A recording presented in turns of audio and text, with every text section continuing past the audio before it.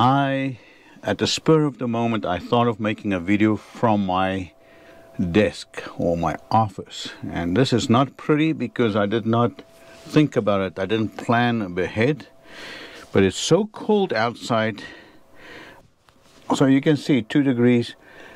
Nobody in their right mind will go and work. But I want to talk to you about roofers. Do you believe a roofer? Do you trust roofing companies?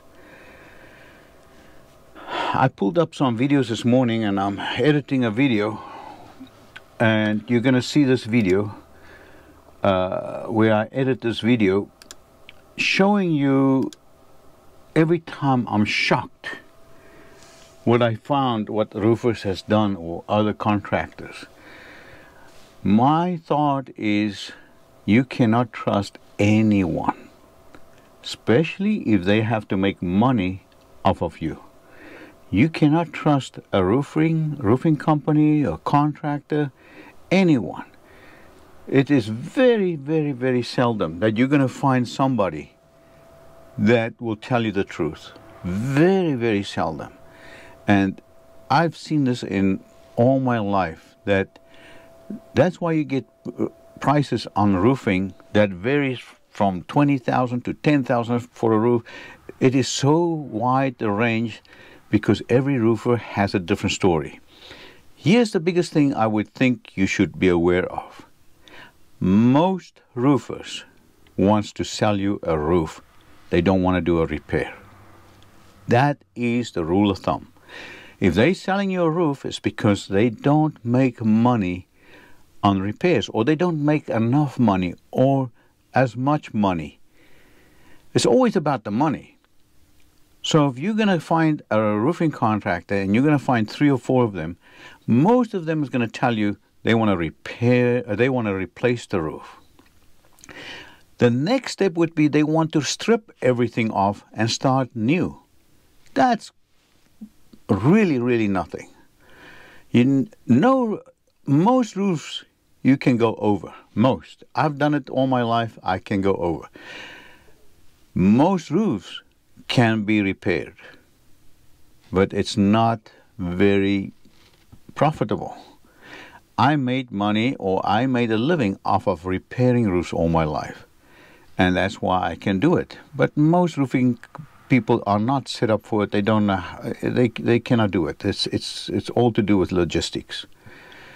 Anyway, I'm going to show you just a quick video. I lost some of the video footage, but I'm going to show you a video where I'm repairing an EPDM roof. Again, I'm not an EPDM guy.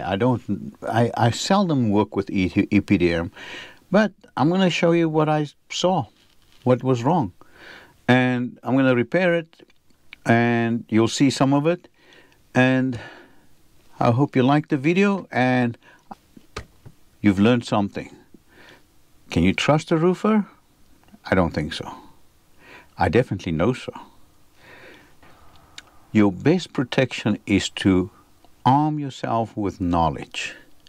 If you watch my videos, I'll give you all the ins and outs, what you to look for and where to find leaks and how easy it is to repair. And once you have the knowledge, then you can tell if a roofer is telling you the truth or not. That's the best advice. Know your subject. Know about roofing. Arm yourself with knowledge. If you know that, you can then make a calculated decision on who to believe and not to believe. All right, let's get started with the video. I'm on a roof in Western Connecticut. There's a leak where the scupper is, and it is most likely one of those seams there, most likely. But I couldn't find the leak. I couldn't find where's it coming from. So the plywood is slightly rotten. Let me show you. You can see, you can hear it crack. It's cracking there. So there's a leak somewhere here, and you cannot find it. This is one of the things of an EPDM roof. Very hard to detect a leak or the cause of a leak. So let me show you what I have.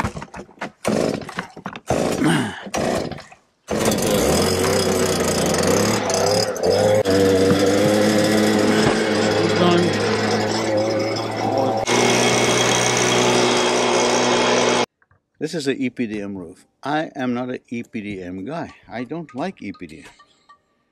But if anybody is an EPDM expert and he's watching this, you can criticize me. I understand that. But I do it my way, the best I know. Alright, so while I'm editing this video, this is what I found, and this is what's interesting. I cut open the EPDM because I thought there was rotten plywood. You see it's rotten here, Lewis? Look. It's rotten there. Okay, I snap it here. So I snap a line and I cut open the plywood, okay? And that's the purpose of cutting it open, because it's rotten plywood.